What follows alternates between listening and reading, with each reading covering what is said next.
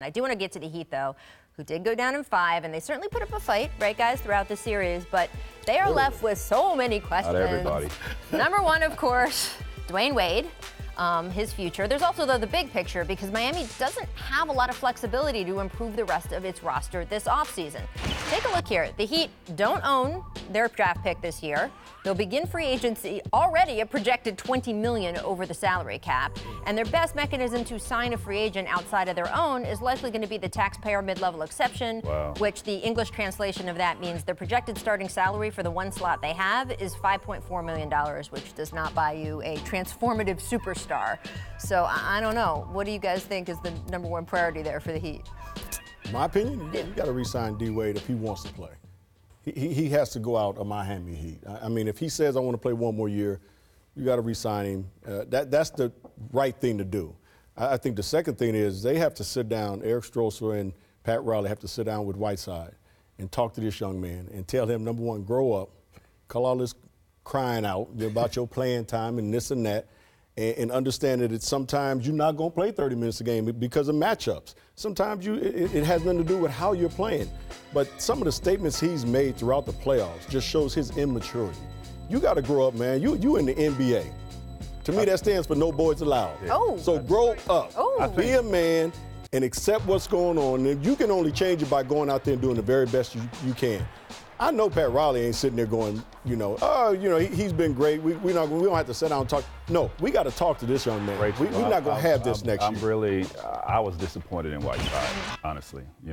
First couple games, I just thought it was a bad matchup, because they spread the floor. He can't be out on the perimeter guarding those guys. But when Embiid came back, I said on the show, this will really favor Miami Heat, because I thought Whiteside would be engaged. I thought he would be locked in. And he showed me the total opposite of that. His lack of energy, just like he wasn't interested. You played 10 minutes, but this is game 5. If the coach don't see signs of you wanting to be out there, your energy level, of course he's got to pull you. This is a win or die situation, right? So I was very disappointed in him as far as what the Miami Heat should do. They need to score.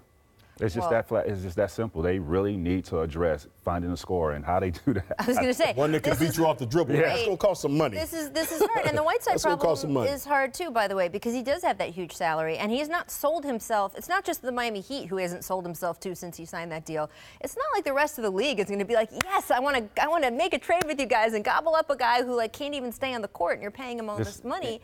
It's so disappointing to see a guy in his contract year, he plays his butt off.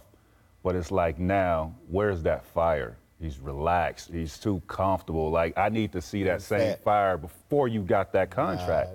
Hey, Trey, you've seen this in this league I have. A million times. Guys get their contract and they fat and happy. All right, well, you know Pat Riley better than almost anyone, and you have been in all of these positions. You've been a player, you've been a coach. What do you do when he sits down in that room with Hassan Whiteside? What do you say to him to change the outcome for next season? Because it will be hard to find a trade partner. I don't know what you say. I know the first thing you say is, look, we're going to be straight up in this room. We're going to be honest with each other, and we're going to tell you exactly how we feel about you as a player and as a person. We're going to tell you exactly what we need you to do as a person and as a player on this basketball court. And then you have dialogue, and both sides got to come out feeling that, look, we did everything we could to make sure we got our point across, and we listened to you as a player, get your point across, and now we got to find that happy medium.